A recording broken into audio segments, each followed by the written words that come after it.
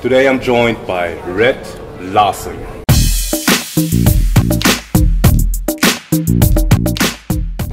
Rett is fellow strength and conditioning coach and has a vast background in strength and conditioning.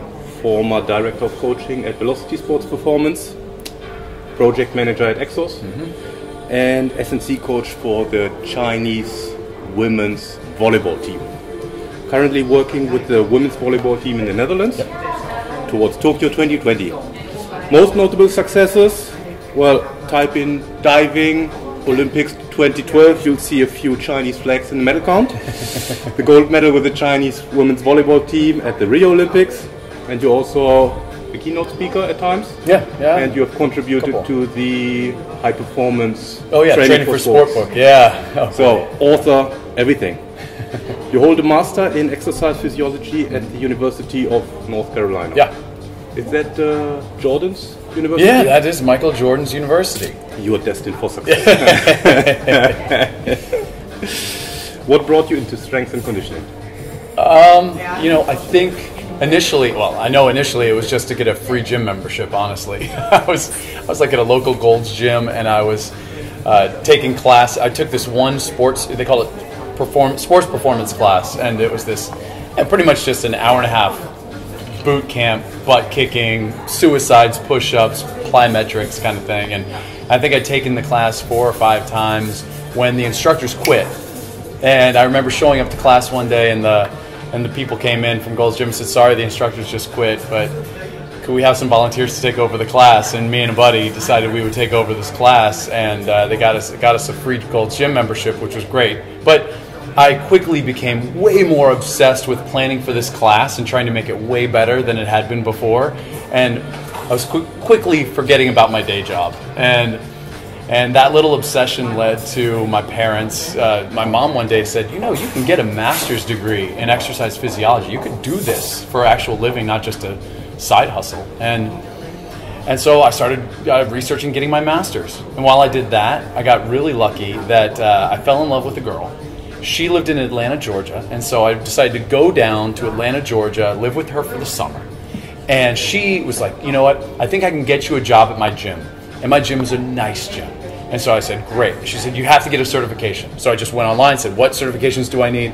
And I saw the NSCA, CSCS, and I said, that one seems to be the best one. I should probably have the best one. And I bought the book, and I just read a chapter a week or something like that.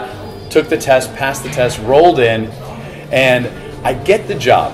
And on my second day at the Peachtree Center Athletic Club in Atlanta, Georgia, I have one client. I have this one pregnant woman that they had just given me. She's somebody that signed up for free 10 sessions with me. And the NBA basketball team, Indiana Pacers, roll in. Oh, yeah? Yeah. And so because this Peachtree Center Athletic Club is the place to work out if you are in the NBA, living in Atlanta in your off season. It has beautiful basketball courts on the top floor. It has, and it's a who's who of NBA players. Well, the Pacers roll in and they say, "Hey, listen, we got these 5 players that live in Atlanta in their off season. Hit us. They need a personal trainer to do our program." And the head of personal training said, "Well, look at our top row of coaches. These are the ones that have been training with all the NBA stars for a long time. They have all the experience." And the Indiana Pacers said, "Okay, which of these guys has their CSCS?" And she said, none of them, the new guy. And just because I was the only one with my CSCS, my second, and pretty much my first clients ever are 5 NBA players. One of which, after that summer of training him, goes on, due to nothing I did with him, goes on to have the year of his life. He gets the NBA's Most Improved Player of the Year. He gets rookie. He gets the first All-Star bid for the Pacers, and he's the MVP of the team. Like, it is this crazy thing that he gets, and I get a ton of credit that I didn't deserve for this one dude. And I go from lowly personal trainer to getting to write articles for Men's Health magazine, and just by sheer luck, I stumble into that. And then the next summer, as I'm going back to as I've finally gotten into grad school at North Carolina, I'm still doing my summers with the girlfriend. and I decide I want a better place. I want another place to train these guys, and I find Velocity Sports Performance, that is at the time just 2 centers in Atlanta. I go there kind of as an intern to study under, and this guy Lauren Seagrave is there, who I don't know him from anybody, but turns out he's one of the smartest people when it comes to linear speed in America. Well, I start learning from him. That same summer, Velocity goes from 2 centers to 70 centers. It franchises out. All of them are looking for coaches that have studied under Lauren. Now I'm graduated. I graduate from UNC with my degree, and I can kind of pick where I want to go to become a sports performance training coach, having studied under Lauren for a couple of years and have this awesome experience. Well, not really experience with NBA, but experience running the Pacers program and a couple names under my belt. So just a ton of luck went into getting me into the deep end of strength and conditioning. Nice.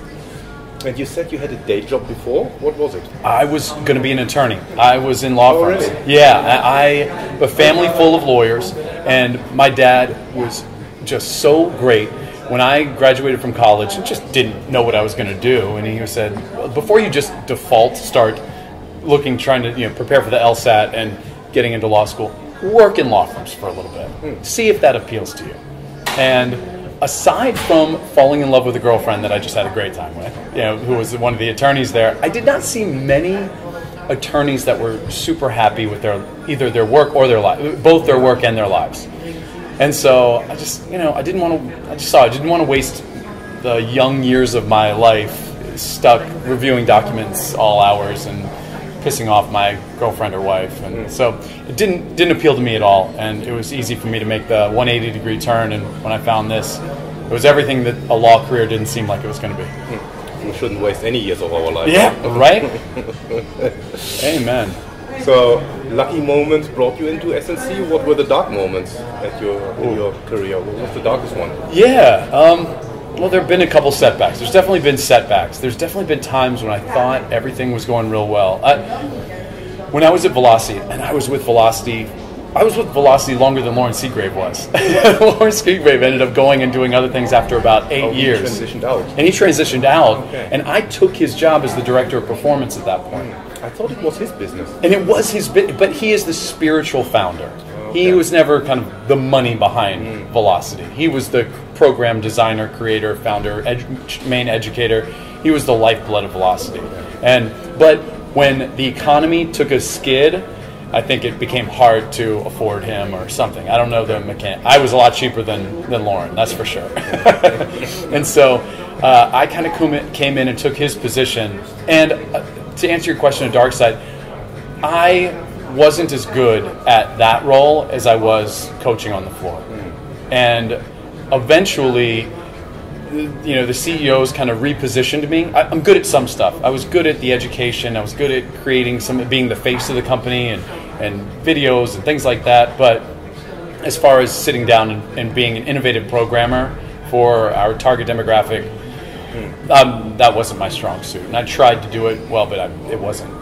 And people could do it better, and so they started finding better ways to use me. But that was a dark moment, is learning something I'm not good at. Because at that point, through a lot of luck and other things, I kind of felt really good and confident about myself, and that was an ego shot. That was an ego shot, but for the best. Me being in a different position, also, when Exos came calling with the great opportunity to go to China, I had the flexibility to be able to do that. At that point, I'd gone back to the director, but I was comfortable. Everyone kind of got it when I said, "Hey, I need to have my feet on the ground coaching some more. I'm losing relevance in the coaching community if people aren't seeing me actually getting sweaty and with athletes and out there barking, and having fun." So I thought it was just going to be a temporary thing when I went to China. I only signed up for a one-year gig, actually just a 10-month gig, and then. And China it either repels you immediately or you learn to embrace the suffering. And I'm in the latter camp where I just felt like my cushy life in Southern California when I was with Velocity was making me soft and uninteresting, and I wanted to go somewhere and accumulate some stories and some adventures, and China was perfect for that. Yeah. I worked in China for some time for the Chinese Tennis Association. Yeah, I think you told me that. And I was heading the physical conditioning for the Davis Cup team and the Fed Cup team in 2009, 2010. So elite. I mean, this is the best, right? Yeah. Wow. And I can relate to what you're saying. I mean, it's a I don't say love-hate, but it's a love relationship because I like the way they are working in a way, right? Yeah. I mean, you're treated very fair. You're treated with respect. And there's so much compliance. S&C has a strong role. Yep. But then on the other side, for a European, there's very little to do, and it's different. No, but it's lonely at times. It can be very isolating and very lonely. You know, you're cut off from all the social media apps that maybe you like. You're cut off from daily conversations with friends who are in a different time zone. Yeah.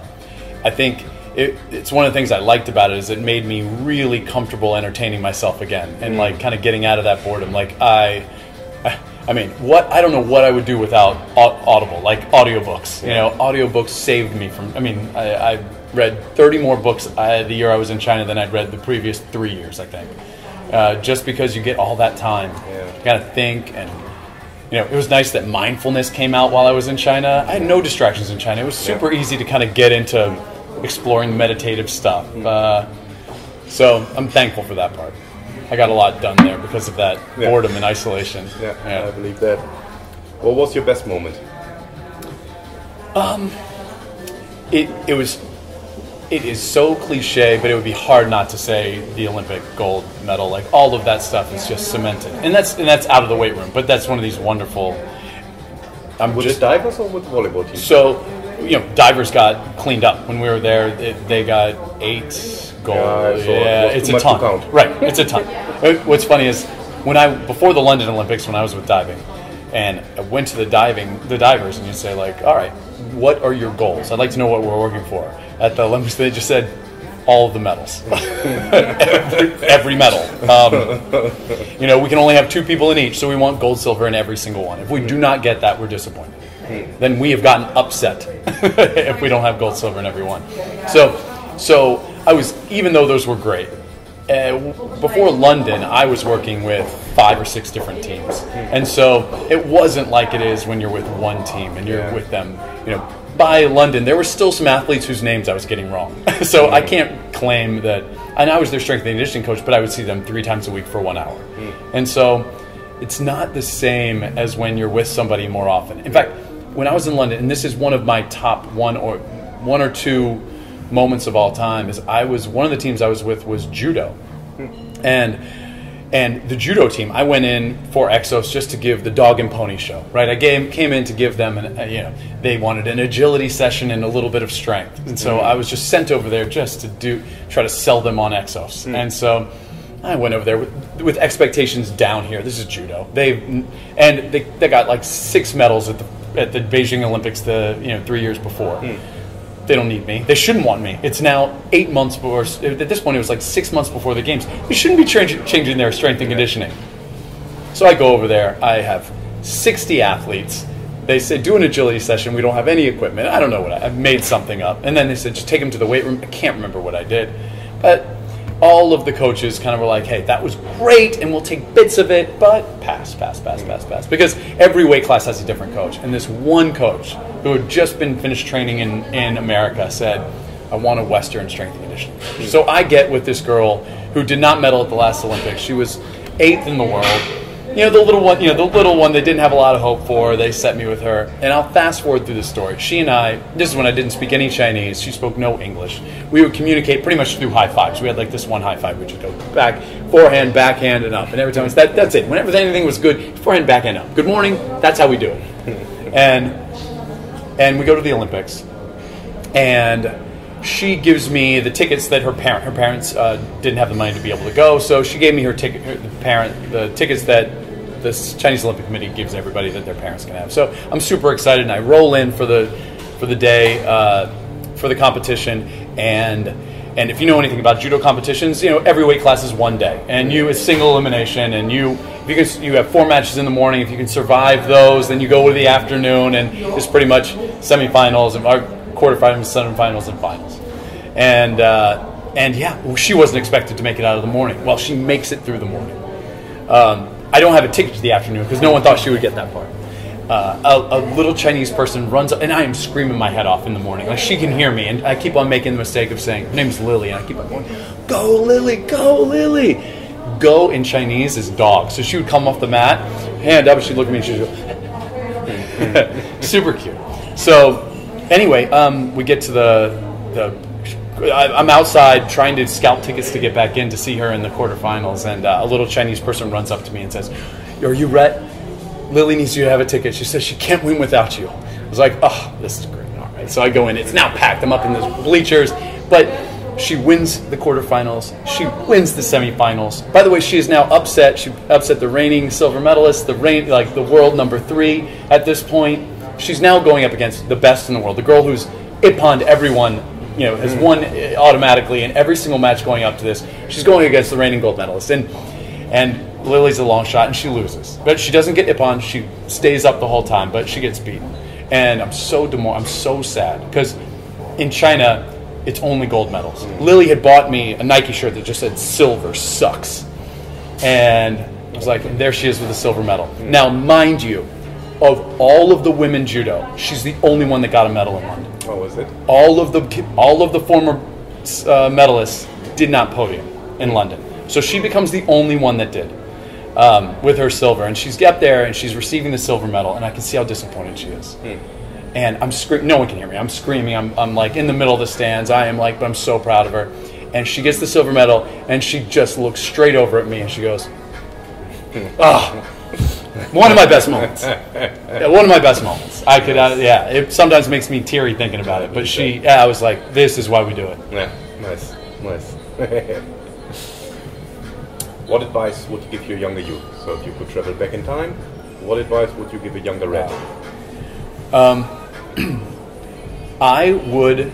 I'm so happy I made the decision to go to China. I wish I'd done it earlier. I mean, I was 37 years old when I decided to go to China.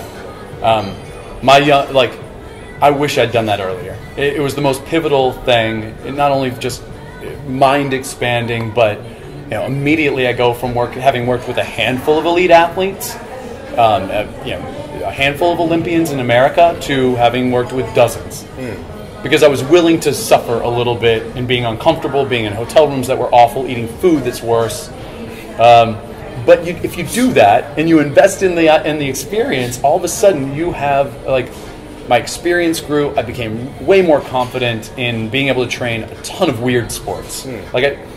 Not just staying in my lane with the football, basketball, baseball that I'd gotten pretty confident in America, but having to sit down with a table tennis team and diving and being able to deliver something that can convince them that I know what I'm talking about. So I wish I'd done that earlier. And is it specifically China, or is it going abroad? I think going abroad. I don't have all the experience except for here in China, but I think when you're willing to be flexible and move around, and then not only China's kind of perfect, because not only is it a huge experience, but you can make a lot more money, which is a nice thing to be able to kind of set your salary at a different level now. So now, you finish time in China, and you're like, okay, my CV has gotten better, but also I'm going to only take jobs that will pay me something, and I think that's important. I think it's, I think that also maybe my advice to myself also is don't feel bad about wanting to make money like a normal human being. I think there's a lot of talk about paying your dues, and of course that's necessary, and I've done a bit of that, but I don't think that you necessarily should be just settle for making a little bit of money if you've been growing your skill set, and if you have become indispensable to a team. I have a very strong opinion on that myself. Yeah? I think because in our job you can also be out of your job for multiple months. Yeah. So, and then it's true. If you have a family to feed, that's true. I was in that position where I was out of a job, and you have a family, and you have a newborn child. You need to insulate yourself. Money becomes important. Right. You're right. We have a large amount of risk with our team, with our jobs. That you could be a great S&C, and if your head coach is a terrible, tactician, the whole staff gets wiped out. Yeah. And so you're right. With that riskiness, you should be able to command a salary that that insulates you against that potential.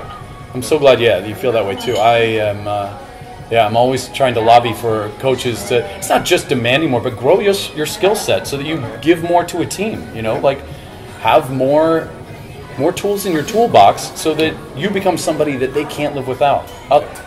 I was just having this conversation the other day because, I like certain bits of tech. Like you see me in the weight room, like I like my K-boxes, I like my push bands, I like my smart speed system, and I have slowly over the years accumulated that all personally. Instead of having to go to a job and ask, the first thing I have to do is ask for the tools that I feel most comfortable working with. Like there's investing money like in the US stock market, but I also think that there is investing in stuff that makes you hard to replace. Like I like the idea that I just left China. I know they're hurting because they loved velocity-based training. Those girls really, really got into the idea that hey, when all they were doing was seeing who had the heaviest squat, our 6 best squatters were not our starting 6. When I would put 80 kilos on a bar and see who can move it the fastest, then our starting 6 start to come to the top of that list. And so it was an easy sell for me and to the athletes and the coaches. Well, I want when I take a job here, I want it to sting. I don't mean that in a bad way, but I want people to notice that I'm not just easily replaceable by somebody else because, okay, you lost velocity-based training. Maybe. I mean, you could always buy push bands, but it's not that easy. Things, K-box, and the fact that they, smart speed, they would time their sprints all the time. Like, I think that having stuff with you is just another addition to having a brain that's full of wonderful knowledge as well. Oh yeah, so advice. What advice? Oh, is this to my... That was the advice, right? Yeah, that's because I got some good advice here. All right. I was also thinking the other day when it comes to advice, and this comes from I think my years at Velocity, because at Velocity one of my main jobs was trying to get young coaches up to speed. That more coaches need to start investing, I think, in the art of kind of group control, of being able to manage a lot of people in a way that has a certain degree of individuality, a certain degree of everyone looking like no one's worried that they are, nobody looking on would worry that you don't have control of this situation, that there's this wonderful heady mixture of discipline, of achievement, of laughter, of all those things. I think those are the coaches I find myself drawn to. I think that as a young coach, really important to get like one great methodology that you start from, that you build your foundation on. For me, it was Lauren Seagrave's methodology that we put forth at Velocity, similar to what we had at Exos, because Verstegen and Lauren are cut from the same cloth, came from similar backgrounds. And so all of that was very similar, but I think, once you get that, I feel like I'm always drawn to the coaches that seem to have a team that works super hard for them, but also seems to be having way more fun than anybody, and is managed very well, and warm-ups look interesting, and coaches that have the ability to be creative enough to be pushing kind of those edges of athleticism during warm-ups or movements and stuff, but also give a right amount of consistency, that there's mastery, that the athletes can start feeling like, I am finally getting better at this. And so I kind of get drawn to what I'm seeing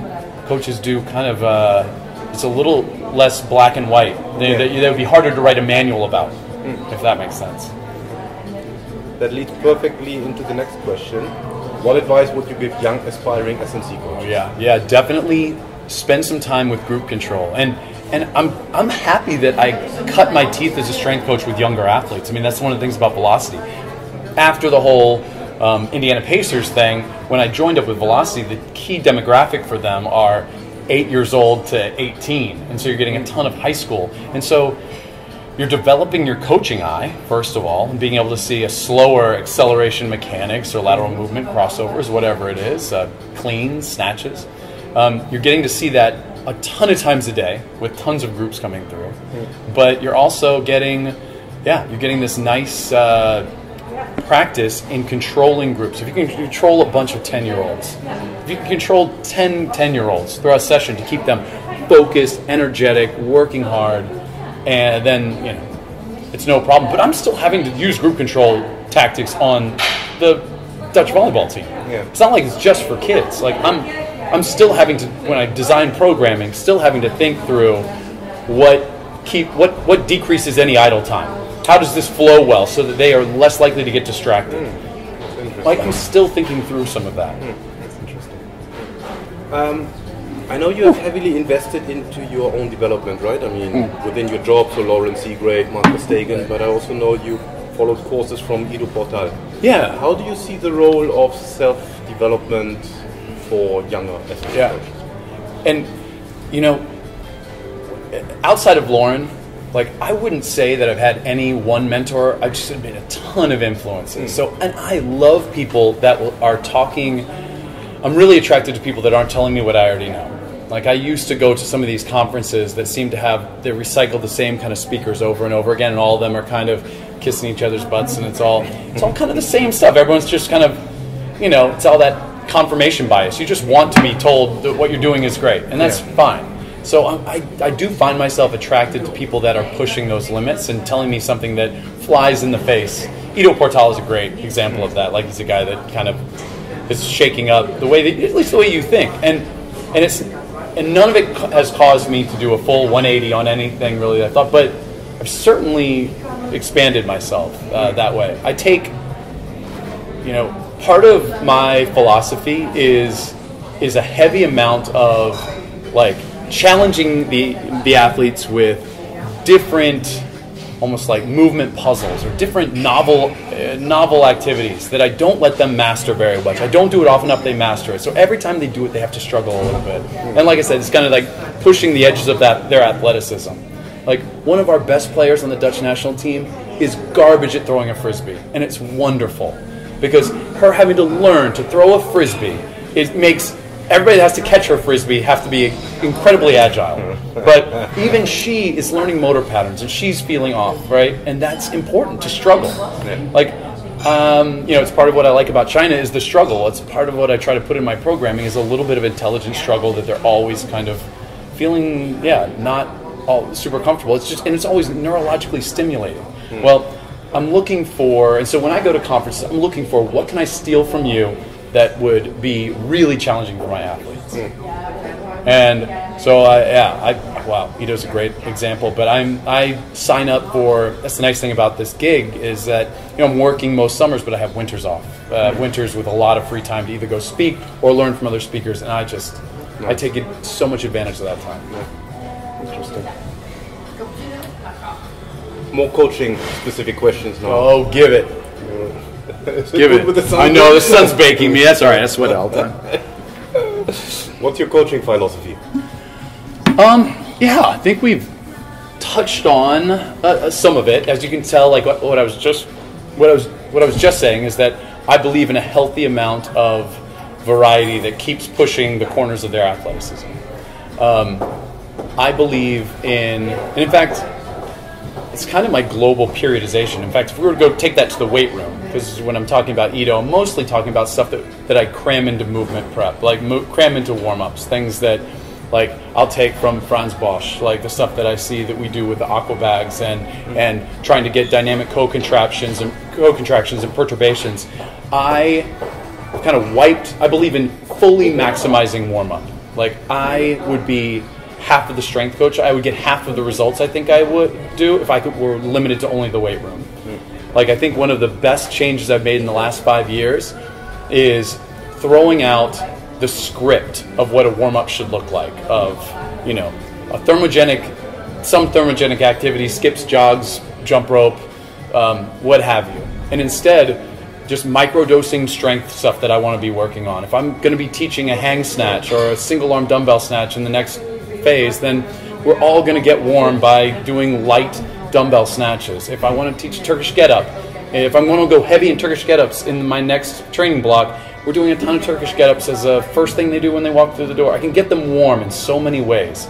I can be teaching them to juggle. I can be making them feel silly with making them feel uncoordinated and getting better with the aqua bag stuff. I can be teaching microdosing strength. So I'm a heavy believer in shuffling a ton of different stimulus in warm-up, and then stretching them, and then dealing with movement stuff too that has tons of variety as well. As well as a healthy dose of fun, silly shit. But when we get to as far as methodology goes, like I also believe in the weight room that I am manipulating. I have my exercises that I love. I probably have, let's say, like 4 or 5. I have 5 lower body exercises that I freaking love that I have to go to war with if I'm training a volleyball team. But within those exercises, you take any one of those exercises, any squat, and I'm going to play with it. Sometimes having counter movement, non-counter movement. Sometimes having accommodating resistance. Sometimes that's a band. Sometimes that's a chain. Sometimes I'm just trying to get heavy. Sometimes I don't care. We're all doing the same weight. We're just competing on speed. Sometimes we're competing on speed with a weight that's 100 kilos. Sometimes we're lightening it up like we did yesterday and 40 kilos on the bar, grip it and rip it. Who's our most explosive? So I believe in a ton of kind of conjugate method of variety and a bunch of programming that way with a ton of variety in warm-up. I want every day they walk in to look at the setup of warm-up and be like, what the hell is Rett going to make us do today? Like, why are there water balloons out here? Why are there this? Why is the TV set up with dancing on it? Like, I want that stimulus. I like that lack of monotony. Has it always gone down well with the athletes? So, believe it or not, yes.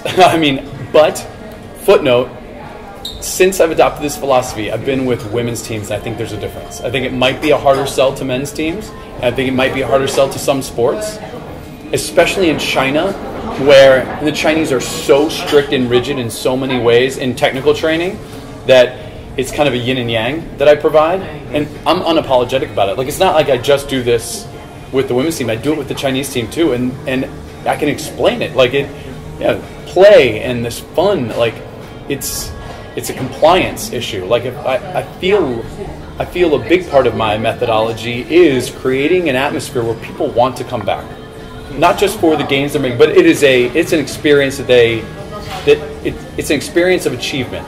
And part of me taking a squat and doing it for 3 weeks, 4 weeks, and me watching a standard squat plateau, and then I've already gotten to celebrate everybody's new maxes on that, and then boom, we're going to throw a band on it. And now I get another chance in 2 weeks to start celebrating the shit out of that exercise when we start PRing in that exercise. And maybe while this one's plateauing, I've now taken deadlifts and I've decided to do deadlifts on a K-box because that gives me another chance to go nuts when they do well.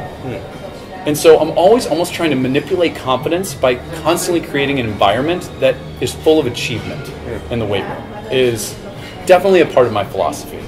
Whether or not all of that would work, I think, with men's teams or other sports, but I won't guess. I won't tell you that it does. I mean, all I know is it's worked. It's worked with the teams I've been with, which has been a lot of volleyball, but also a bunch of other Chinese teams that have, are not used to anything but grinding work in the weight room. So that's part of it. I think from a philosophy standpoint, a way that I've changed, and I don't know that I definitely wouldn't suggest this for other coaches, but in my youth, I was very concerned with being the best technical coach in the gym. I wanted to have the best coaching eye. I wanted to be able to see somebody's right leg external rotation when they were sprinting before anybody else noticed it. I wanted to be able to notice and test their dorsiflexion, and I wanted to have that. That was my thing. And I spent a ton of time trying to prove myself as a coach by delivering the most feedback. And I was good with positive and negative feedback, but I was just a feedback guy. What I've learned, and the Dutch do a great job of it, especially the Franz Bosch group is. I wish I spent more time designing drills and exercises that are more constraints based, that have the athletes kind of self-organizing, allow the athletes room to self-organize, and without me having to say as much. I think there's a real beauty in that. I hope that's going to be a shift in the way that I coach. Like, I hope I continue to get better at that as I continue to steal ideas from what I see around here, because I think that's powerful. I'm sick of hearing myself talk after this many years of coaching too. Only so many times I can tell somebody to triple extend or dorsiflex. Yeah. What are your core values? I value intensity. So I definitely value intensity. Sometimes at the expense of technique. And that is controversial. I wouldn't have said that. Probably this is the first time I probably ever said that. But it's true. As long as the break in technique isn't dangerous, I will do things that will stimulate your intensity before I'm not going to be the guy that's like, you have to squat perfectly you can't squat perfectly until you tick all these boxes. Your knees never go valgus, you never do this, you never do this, you never do this. I make sure that it is good enough that they're not going to get hurt, and then I want you moving it freaking fast. And I'll try to fix it on the back end. I'll try to fix it on the back end with other stuff, but I absolutely, and footnote, this is by virtue of the fact that I also jump into teams usually 3 weeks before our first competition. And so there's really not a lot of time to spend trying to make sure everybody's snatch looks great. And instead, this is a reason that I actually haven't used a lot of Olympic lifts in my scenario that I have, in these scenarios where you just jump in for the summer.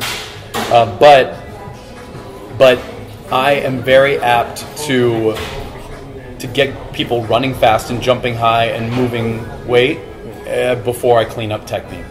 And sometimes things will look bad, but I am just sold on the fact that if you're constantly wired to demand from your muscles that they go 100%, if that's the message you're sending them more often than not, then you're going to get faster. That if I had a high school track coach here and a high school track coach, and one was Lauren Seagrave into speed dynamics and teaching 100 A-skips and drills and shuffles and this and that and wall drills every day. And then this guy was just having them sprint as fast as they effing could, like 10 times a day. I'm not sure this team beats this team. Like, I think that, as long as there's nothing egregious happening here, I think the body self-organizes pretty well. Especially when you're dealing with elites, right? So now I already have a bunch of girls who are doing things very well and been taught by great strength coaches for a long time, that I am going to try to work on speed before technique. Yeah, I actually agree with that. Oh, I thought I was going to ruffle some feathers here. No, well, it depends a little bit. What I found, for example, especially working in tennis, right, the whole speed, multilateral agility kind of thing, and that is probably personal trial and error. I found if you teach it slow, they do it perfectly, and then increase speed, the flow is still there. But if you do the speed first, you have a good chance of cleaning up the floors. And you bring up a great point. There's a reason that if I were to ask my girls to do a maximal block jump right now, a bunch of their knees would go valgus. If I asked them to go squat 100 kilos, none of their knees would even inch valgus. That's easy. A slow squat is actually easier to do from that point of view than a jump, because the body is just organizes very well. When you have that weight on your shoulder, everything kind of lines up really well. But does your body recognize that? I mean, are we losing transference from squat to that when it gets that much slower?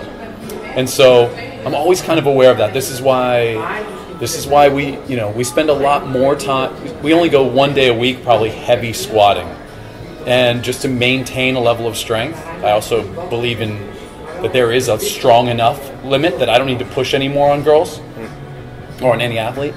And I will spend much more time on the other parts of the force velocity curve, because I feel like the body recognizes those exercises. The faster I can get with an exercise with a barbell on your back, the more the body's going to recognize it when we get out into the field. Yeah, I see that.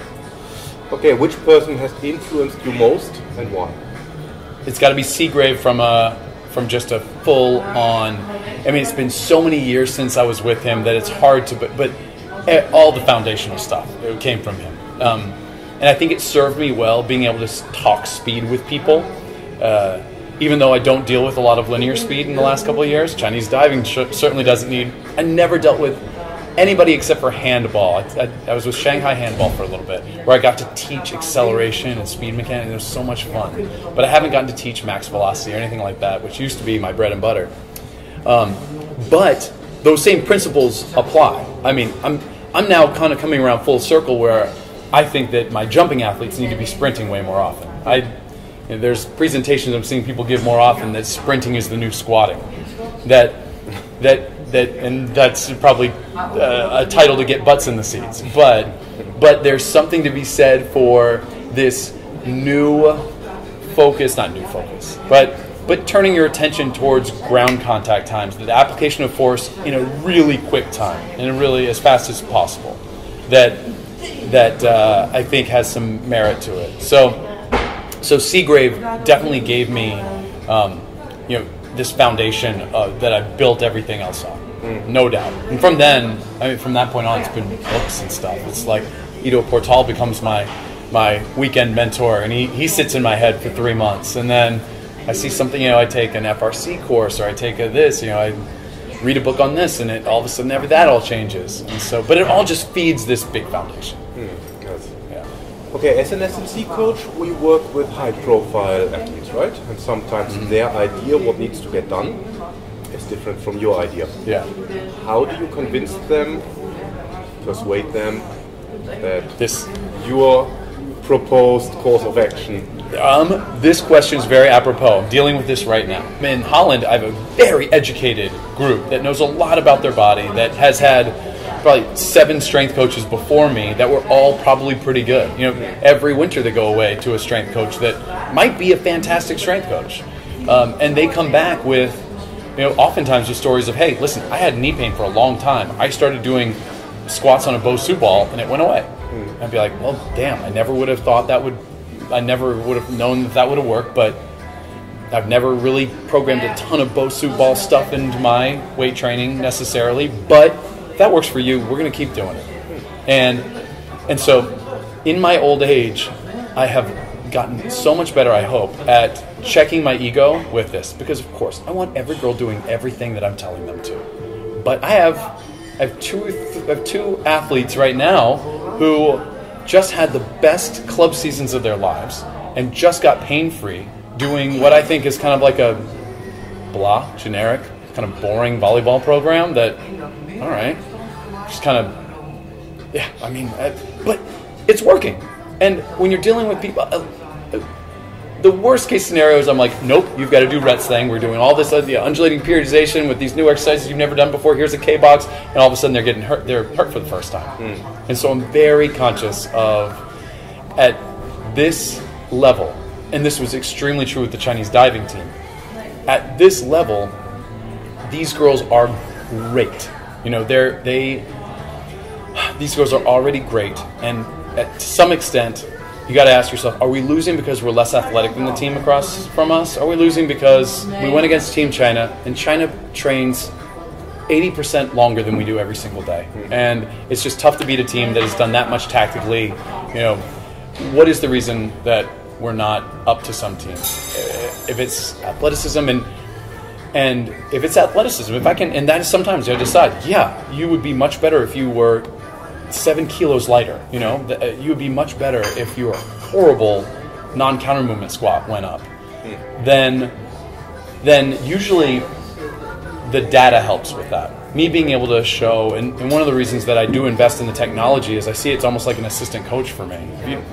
If you don't believe that you should be doing velocity-based training, let's set up a bar with this weight and see who the best girls on the team are. They're going to be They're going to be close to our starters. They're the ones that are the most explosive. And if you think you can get that by training the other way, by just training heavy all the time, then how's that been working out for you? Because the girls that squat the best are not our best players.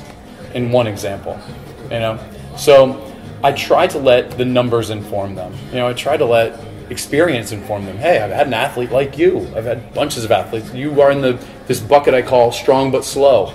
Here's why I bought K-boxes, because I hope it helps your rate of force development. That I'm hoping it helps your muscles couple a little bit faster so you can get your butt off the ground a little bit faster. That, hey, you have a great vertical jump, but it takes you forever to have that jump. Guess what the K-box does? It's going to stimulate you on the way down and make you have to work harder to get out of the hole.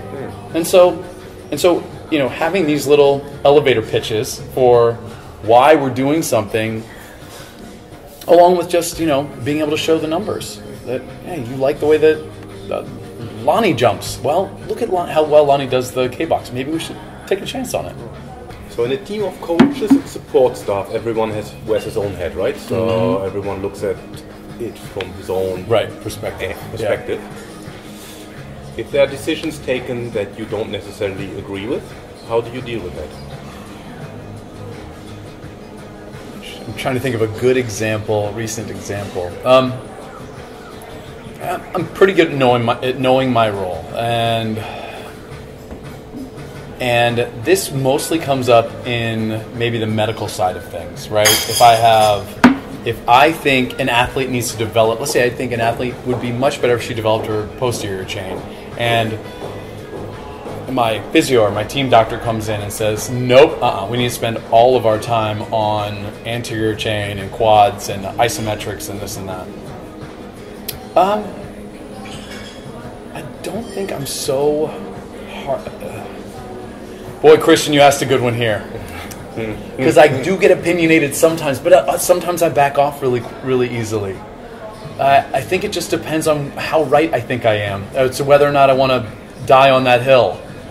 I try to be really conscious of how important it is that our team is unified, and if it's a sticking point, to some degree, more often than not, probably both options will help, maybe, and I'll never know if mine would have been better.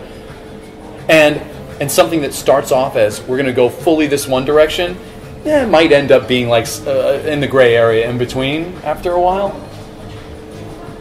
But sometimes I have to go home and have 3 fingers of whiskey and take some deep breaths and just suck and be like, all right, she gets hurt, it's on you.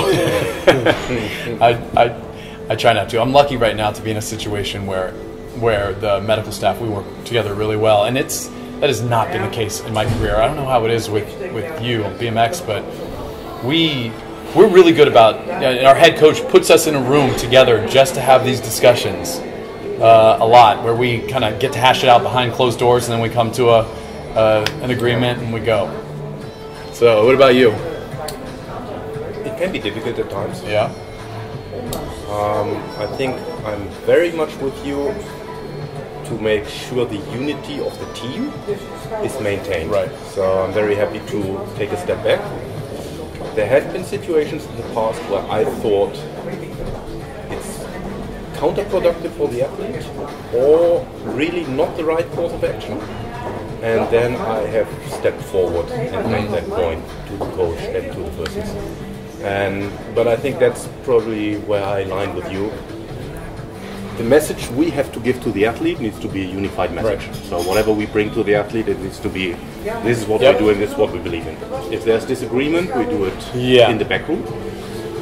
And the only times I think I've really stepped up and said, that's not good, is when I saw someone in danger. Saw that that's really not gonna, I mean, let's put it like this, it's not danger, but if someone has a certain injury and the advice is take rest. Right.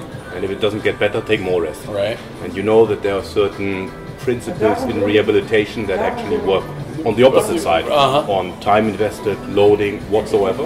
That's when I said, listen, if we take rest, this career might be over. We're going to take a huge step back. Right.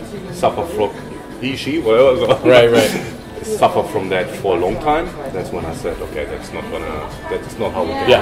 And that's exactly. I face confrontation. Normally, I'm not so confrontational. Yeah. In these moments when this is the time where you're being paid to be confrontational. Yeah. Right. That's true. No, that's a great example of when, you would do it. How does a typical training day in the life of an SNC coach look like? A lot of it is the brainstorming and the prep. When I decided to go full in on that intelligent, healthy variety and in maximizing my warm-ups, that means that now I have sometimes twice a day to come up with a new and novel, inventive warm-up that has not all of it, but at least a portion of it that's a little bit weird, or shuffle things up a little bit. And so I have to not only have to track all of that, but also have to figure out, when's the right time to come back to Turkish get-ups in warm-up? When's the right time to come back to drop steps?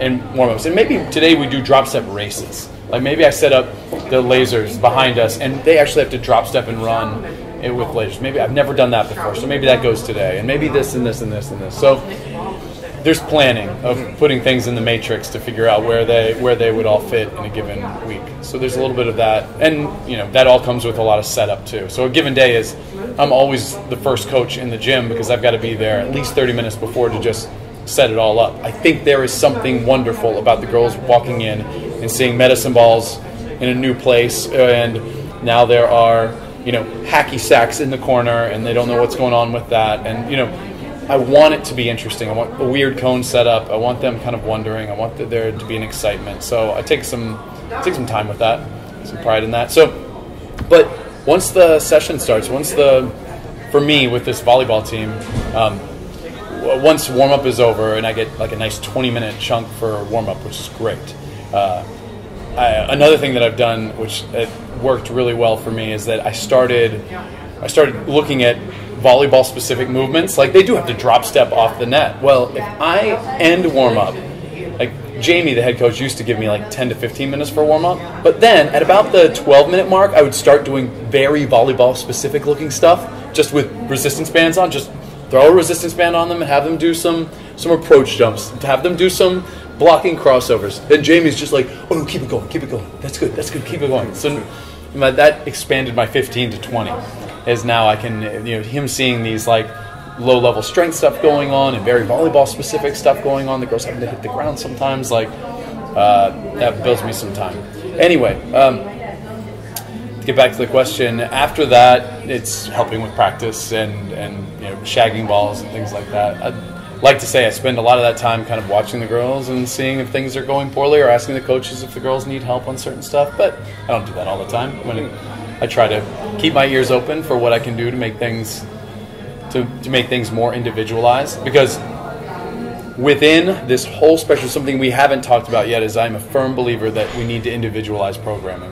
And so aside from some fundamental exercises that I love, I believe that the girls appreciate when we're doing things that are specifically looking at what they need to work on. The moment I know that you are terrible at ground contact time, or you're a slow jumper, you need to have a healthy dose in your program of stuff where you are rewarded for a quick contact time. If it's a jump mat on the ground or whatever, or just running at maximum speed.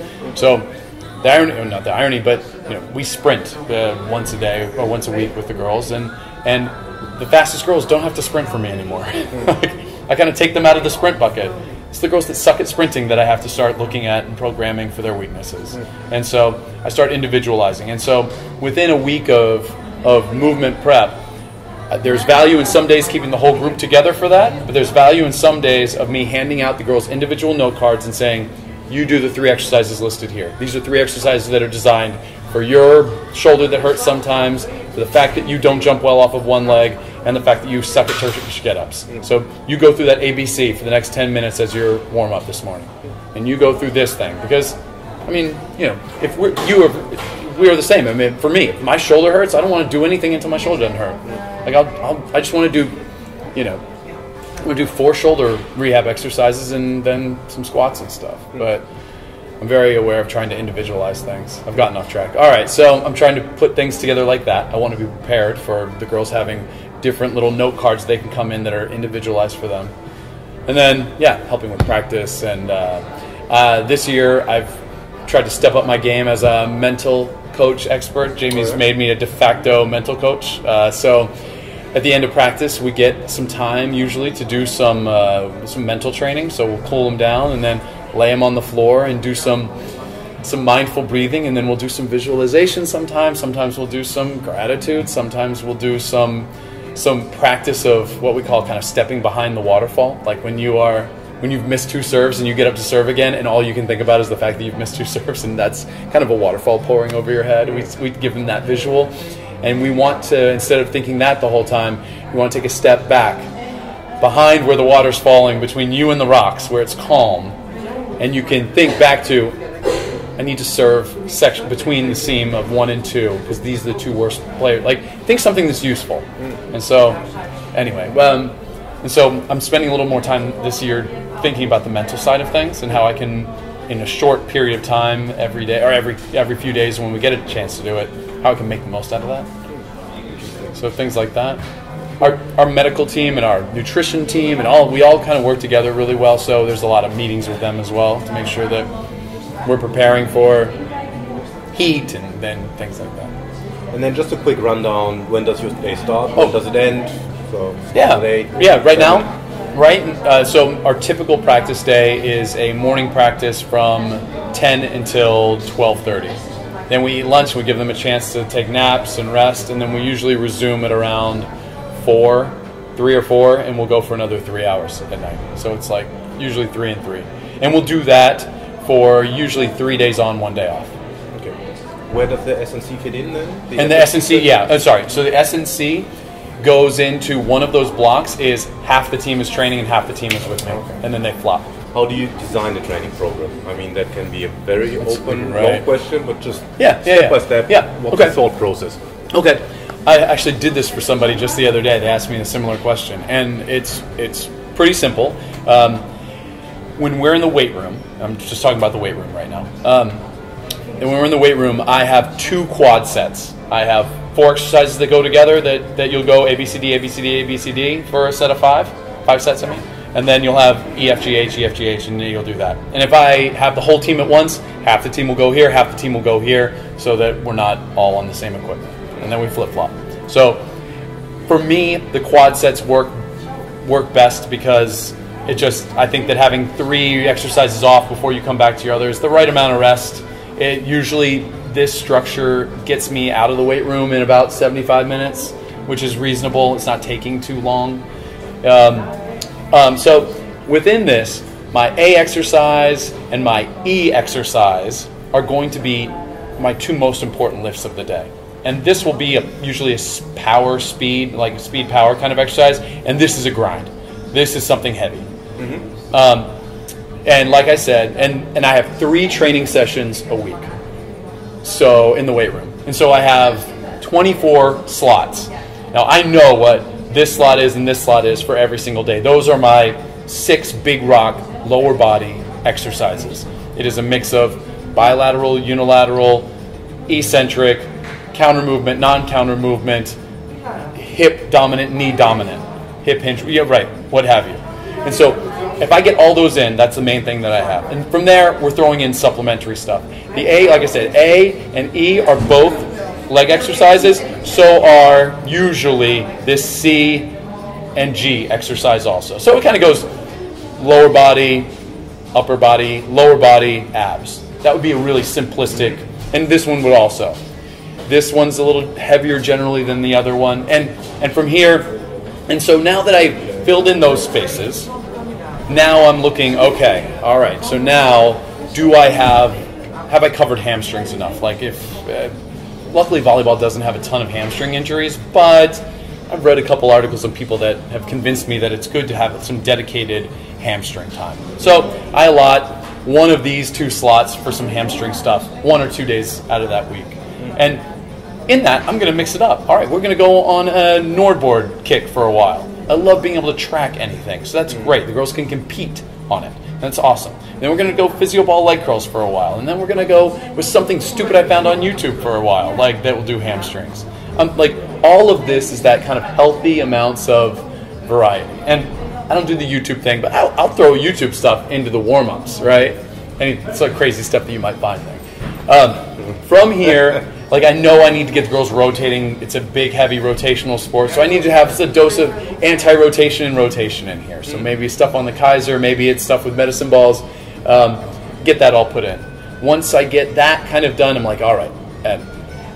I'm not a huge believer in a ton of traditional abdominal exercises, but my girls, the athletes freaking love it. And they love being sore, and I do like bang for the buck kind of exercises. I like ab exercises that you don't have to do 20 of before you feel it, that just kick your ass in 5. And so I have a couple of my favorites there. Those might go at the last exercise of the day that they're cycling through. And then I'm going to want to roll out my jump mat some days and just get vertical jumps during the session. I want to make sure I have one day that we're getting vertical jumps. Maybe I mix it up and we're doing spike jumps for a session. then I just make sure I have some upper body pushes and pulls in that B or that F section. Make sure I have enough pushes and pulls that it looks good. All my favorite, scapular strength or scapular stability and strength exercises that keep shoulders healthy. And so once I've peppered it all in there, and then it kind of fills up pretty quickly. That's the general structure of it, though. And every week, like I said, nothing changes altogether. Like I want something to change every single week. So the hamstring exercise will change, or whatever scapular thing we were doing. We were doing super bands before, but now we're going to do like hovers off the ground that I learned at FRC. Or now we're going to do now we're going to do like a kettlebell up farmer carry, the kind of thing. Just mixing it up, and they're going to mix up kind of randomly as we go. But those A's and F's never change. And you said sometimes you switch the A to D and the F to whatever. Right. Switch it around. No, I try not to. I only do that if my whole team hits me at once. I'm forced to do it because I want the power exercise coming first. I hate when that grind comes first because then I never get as good of exercise after I've beaten them up on 5x5 back squats or deadlifts or something. That was exactly my question. Yep. So if there are constraints in it's space, but I absolutely will do it. Like I don't tell them that it's a big deal. I don't tell the group that has to go to this group that they're going to have worse. I just know it's not good. But this is just what you have to do when you're stuck with that. You have to make the training work. You have to make it work. Do you want to nominate someone to be interviewed? Oh man, I saw that. I cannot think of anybody around here. I mean, I think... Doesn't need to be around here, can be worldwide. Ooh. Oh, well that opens things up. Let me think on it. For sure. Let me think on it. I want to get you the perfect... I'll have a couple people that I think I can sell you on that have some great Olympic experience that you are fascinating to talk to. My knee-jerk reaction is... my buddy David Joyce, who's the editor of High Performance Training for Sports. He's a great interview, and he's so interesting and has so many stories. I'd nominate him. He'd love to do it. Where can people find you? In the volleyball hall? Yeah. Here's the thing about China. You get out of the social media habit. So, but that said, I've been much better about Instagram and Twitter. I'm on there. You can search... you can either search my name, Rett Larson, or sometimes my handle is Rettasaurus. Rettasaurus. Rettasaurus. A name made up by my nephew decades ago that I just randomly put into Twitter, and I should have changed it years ago, and now it's stuck because now it makes me sound like I'm juvenile, but it's kind of cute too. Very cool. Yeah. Thanks a lot for your time. Hey, my pleasure. Sorry to sweat up your couch. Wow.